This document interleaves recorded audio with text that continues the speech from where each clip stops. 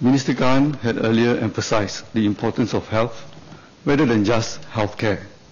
I fully support Minister's view, and this is a motto that I often tell my residents, family and friends. In my experience, I have found that at the heart of every issue or policy are our people. The success of a policy or program hinges upon what we can make out of it. This is especially true when it comes to health promotion initiatives. Very often, Singaporeans tell me that they would like to lead a healthier lifestyle. Many have also shared that they appreciate the government's effort to encourage them to do so. It is heartening that we have made some inroads over the past years. Dr. Teo Ho Ping and Ms. Ellen Lee asked about preventive care services for children, elderly, and in relation to mental well-being, respectively. MOH has a range of preventive care services for Singaporeans of all ages. We want to provide good support, especially in the early years and through childhood. This lays the foundation for good health habits to continue into adulthood. We have various programs from conception through birth and preschool. The HPV's school health services provide annual medical checkups, vaccination, and oral health services. For our elderly, there are initiatives such as the Community Functional Screening Program, which aims to detect functional decline in older adults. MOH will look into introducing a vaccination schedule for adults and the elderly. Health is not just about physical health. Indeed, health promotion also needs to address mental well-being. We have mental well-being programs tailored for the different stages in one's life. There are online mental well-being skills for children and youth, as well as for adults. For the elderly, there's a mental first aid kit program that improves mental well-being through positive experiential activities. Next month, HPB will be working with the National Arts Council to roll out an Arts for Mental Well-being. It's a program that makes use of drama and recycling art and craft. Dr. Teo Ho Ping will be happy to hear that we do measure the effectiveness and health outcomes of health promotion programs at the national level. The National Immunization Registry monitors immunization coverage. For school-going children, the Student Health Survey assesses key health behaviors. Regular nationwide health surveys monitor the prevalence of chronic diseases, behavioral risk factors, and preventive health behaviors in adults and the elderly. These surveys show progress in many areas. However, some trends continue to be worrying. More Singaporeans are getting obese, and more young adults are taking up smoking. As we age, our risk of developing chronic diseases such as diabetes and high blood pressure increases. Doing things the same way is simply not enough. As individuals, as a government, and as a society, we need a new approach to healthy living. One way or another, healthy living should be everyone's business. It should not be something we have to think about. It should be second nature to us. Our purpose is to ensure that no Singaporean is deprived of a healthy lifestyle. To achieve this, it means first that the right environment needs to be developed throughout Singapore, so that leading a healthy lifestyle is not just easy, but natural for all of us. Secondly, everyone is actively engaged and aware of opportunities for leading healthy lifestyles. Last but not least, adopting a healthy lifestyle need not be the more expensive option. In summary, our vision for healthy living is to be healthy together, anytime and anywhere, through the 3 Ps: place, people, and price. We want to translate this vision into action. Earlier, Minister Gan mentioned the Healthy Living Master Plan Task Force, which I'm heading. We aim to develop a national blueprint for healthy living. The task force is studying the factors that motivate Singaporeans to change behavior and to maintain a healthy lifestyle. In our discussions, we were very heartened to hear that some ideas are already being considered by various agencies for implementation. I will go into more detail later. The task force has also studied innovative practices from other cities. One inspiring example is New York. They reported a successful 5.5% decrease in childhood obesity rates from 2006 to 2011. This is after years of multi-agency efforts to improve nutrition and build environment to encourage physical activity. For example, New York requires restaurants to post calorie information on their menu boards. They also came up with active design guidelines to create healthier buildings, streets, and urban spaces. Learning from such examples, we aim for similar success in Singapore. Staying healthy concerns every one of us. During a recent Our Singapore Conversation session, one of the participants, Madam Rohani, provided much inspiration. She told us about how she prepares healthy snacks such as carrots, cucumber sticks, and cherry tomatoes for her grandchildren. They also exercise together as a family at least once a week. This is a fine example of how we as individuals, families, and as part of the society can encourage one another to live healthily. I was encouraged that there was strong support among participants for a healthier lifestyle.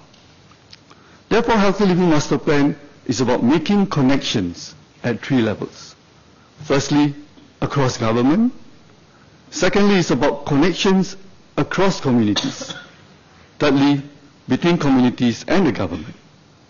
We hope to strengthen these connections so that everyone gets involved in working towards a common goal.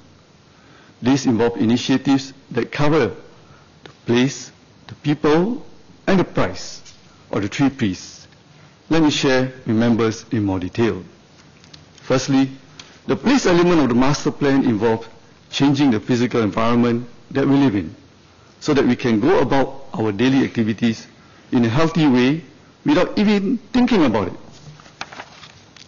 Ms. Faiza Jamal asked about access to nature spaces as a health promotion measure. We know that Singapore has limited land, yet we have innovatively maximized the use of spaces, whether natural or man-made, for physical activities to promote healthy lifestyle. We have designed our built environment to promote healthy living. Ministry of National Development, Ministry of Transport, and other infrastructure agencies have also contributed to the health agenda.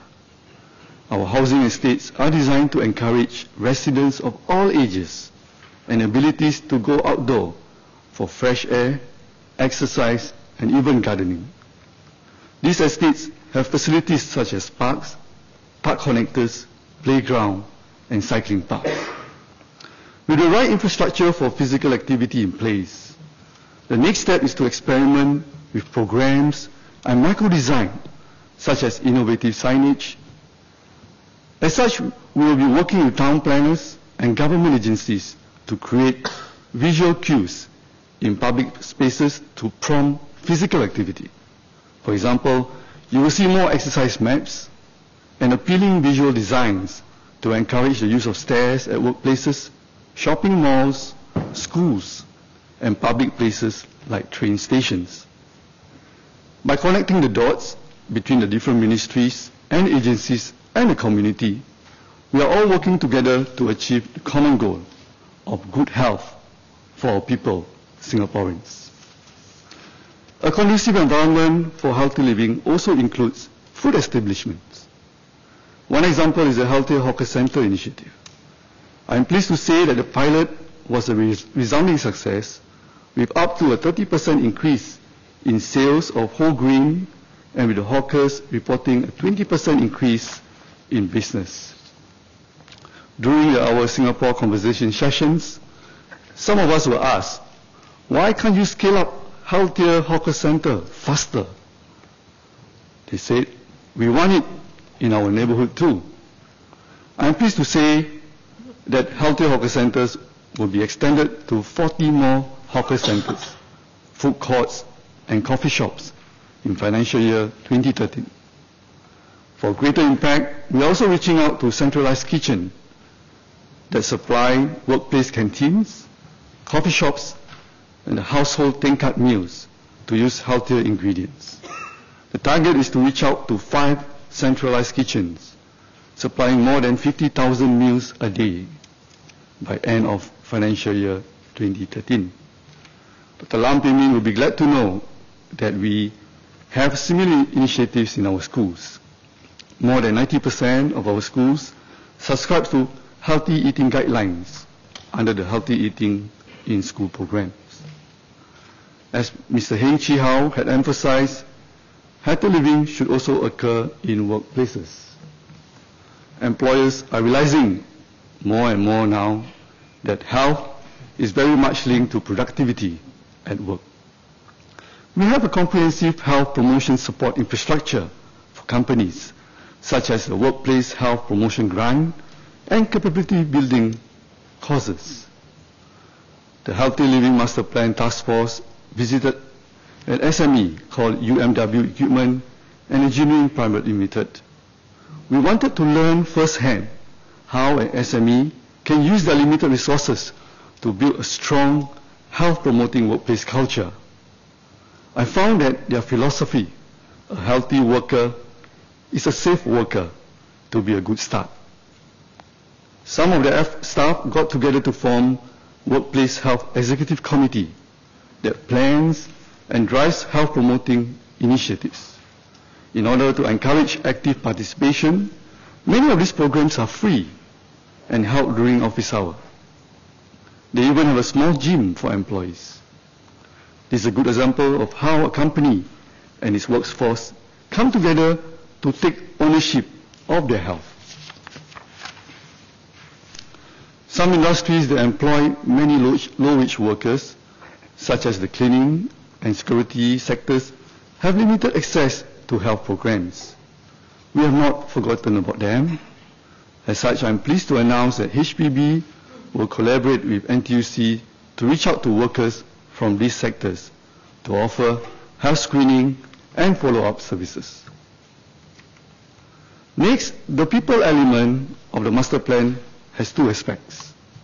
First, it means to be inclusive of all segments of society, especially the vulnerable groups, such as those with lower income, the youth, and the elderly.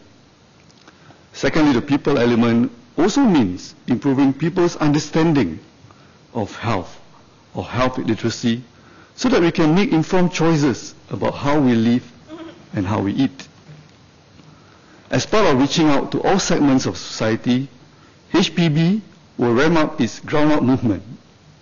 One key enabler is getting ordinary citizens, our health ambassadors, to champion health promotion within their respective communities. To date, HPB has trained and deployed nearly 5,000 health ambassadors since 2011. We target to have 10,000 health ambassadors by 2015. Some of the stories of how these health ambassadors have made an impact on their loved ones are very encouraging. One of such is Madam Pei Lek Kim, a 55-year-old senior health ambassador, shared that she first became a health ambassador because she started to realize the importance of maintaining health as she ages. She then thought about her family and felt compelled to keep them healthy too.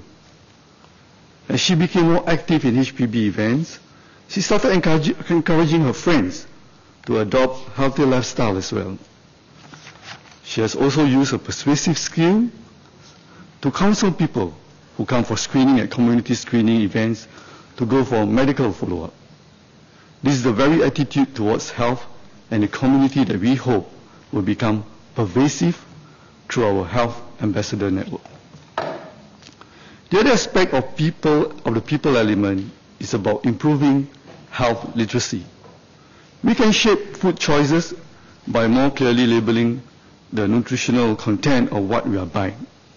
Last month, that is on the 7th of February, HPB announced that all products with Healthier Choice symbol, HCS in short, will also have to carry the guideline daily amount, GDA, labeling on the front of their packaging.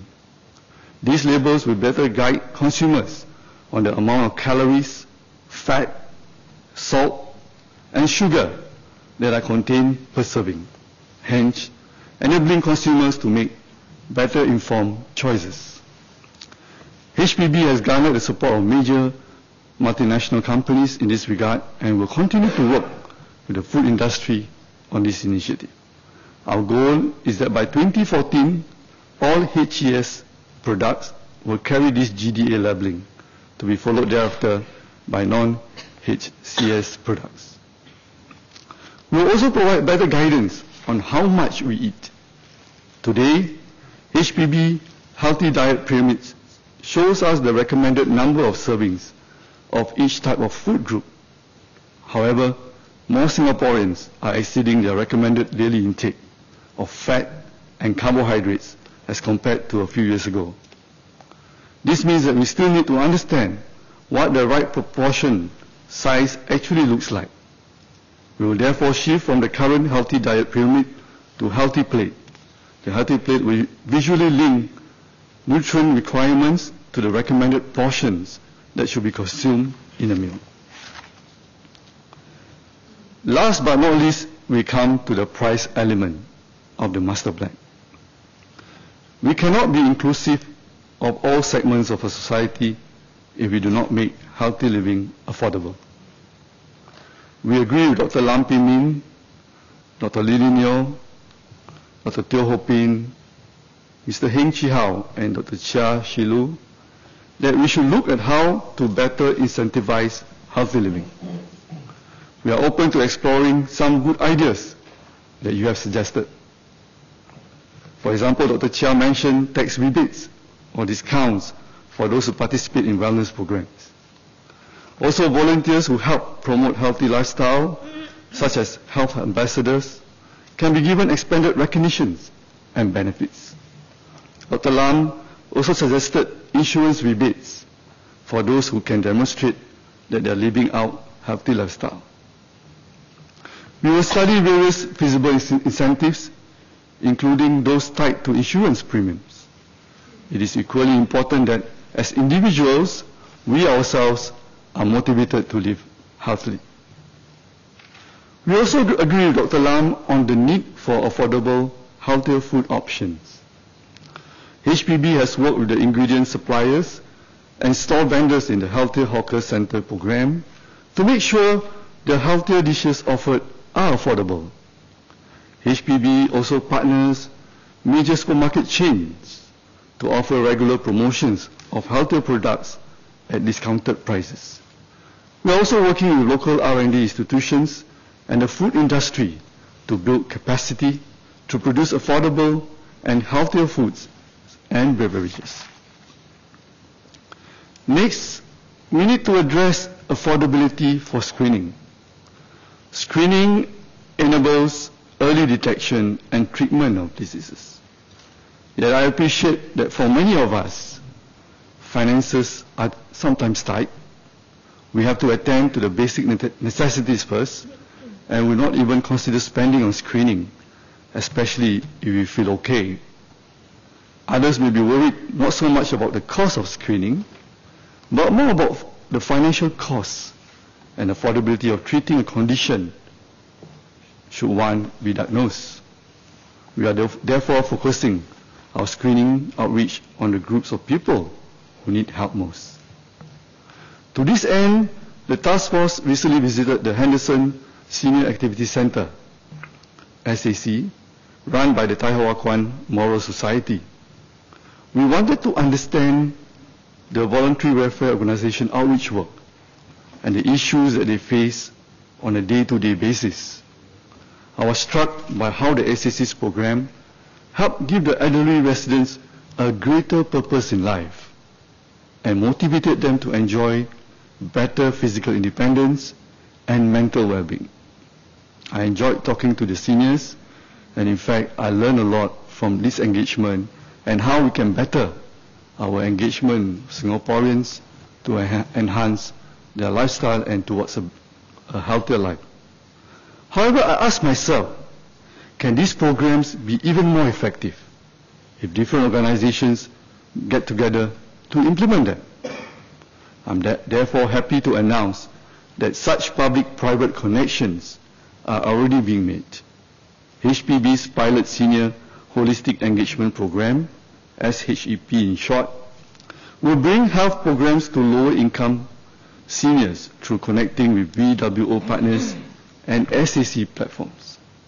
It will tap on HPB's expertise and the reach and passion of VWOs to provide free health promotion programs and subsidized health screening initiatives. Lastly, in response to Dr. Lam's questions on vaccination, we have an expert committee on immunization, ECI in short, which advises MOH on which vaccines to include in the National Childhood Immunization Schedule, NCIS in short. This is based on factors such as how common or serious a disease is and the availability of safe and effective vaccines. Dr. Lam will be happy to hear that we'll be adding the vaccine against Haemophilus influenza type B, or HIP for short, into the NCIS. We appreciate Dr. Lam's concern that increased connectivity and movement of people across borders heightens the risk of local outbreaks of vaccine-preventable diseases.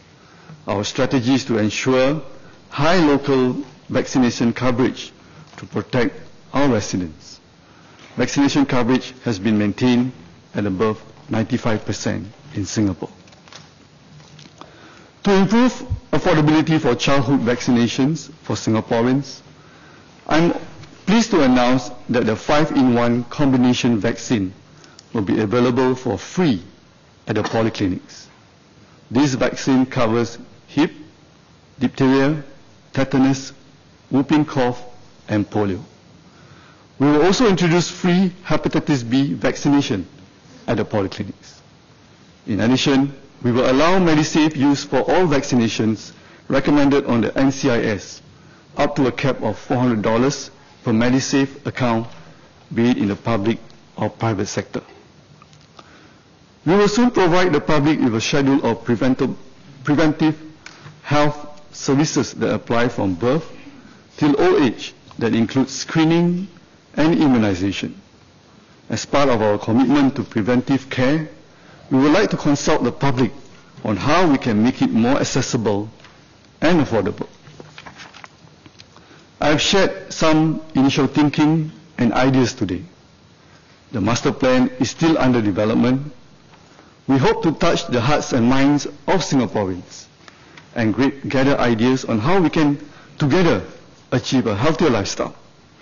As such, the Ministry will be holding a public consultation on the Healthy Living Master Plan in the coming months. Please give us your ideas and feedback. Madam, most people know the common taglines. We should be active, eat wisely, be happy, not smoke, and attend health screening. Saying it is the easy part. Translating it into action requires a radical change in our mindset. We hope that you will join us in this journey to be healthy together, anytime and anywhere. Thank you.